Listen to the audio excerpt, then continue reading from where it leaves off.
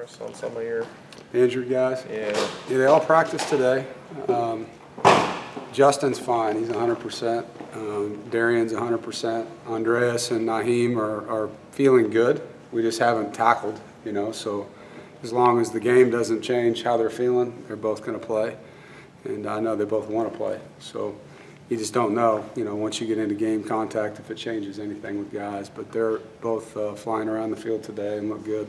it has to be a relief for you, particularly the way the Notre Dame game ended. Yeah. It seemed to be up in the air. Yeah, and we're not 100, but, they're not either. They got guys banged up, and so it's just a matter of how the game goes, all of a sudden a guy that had an ankle gets in a pile and twisted, now he's got it again, if you can get through it. And sometimes once you start playing, that adrenaline kicks in and you get loose, and that's the best thing that can happen for you. So it's just a matter of how they feel during the game, and we'll be ready if they can't go. We've had to practice without them a couple times this week.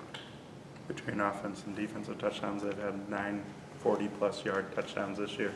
How key is it to not give that big pop, that one big, huge play that changes a game? Well, they're an explosive team. They've got tremendous athletes on both sides of the football and special teams. And, one of our goals against Clemson every year is not allow explosive plays for touchdowns. It's one thing if they get one, but you want to get them down and be able to play the next play.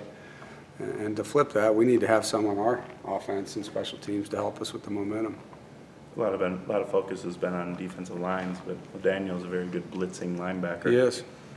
Yeah, they've got 2 linebackers with 5+ sacks, and they bring them a lot of different ways, and they get in and out of their bare fronts with linebackers, so they're on the edge. They're not always coming from backer depth, and we've got to identify guys well, and Ryan has to do a good job using the timing of our protections and getting rid of the football.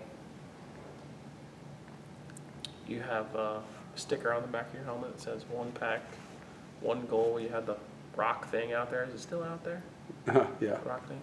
Is it kind of surreal now? You're here at this point where this is the biggest game you're going to play towards that goal. Yeah, everything we've talked about, every conversation that a player has is, Coach, I want to win a championship, and that's what we've talked about. You've put yourself in that place where if you win, you control the Atlantic at least. You still got to go to the other side and win in that game, but you want to win your side of the division, and a win in this game would put us not in that spot. We'd have to finish, but we'd control it at least. We wouldn't have to wait for someone else to lose, and that's what you want to do. It's why you work, and to be there in November against top 4, number 4 ranked team like Clemson, it's a great place to be, but we want to finish it.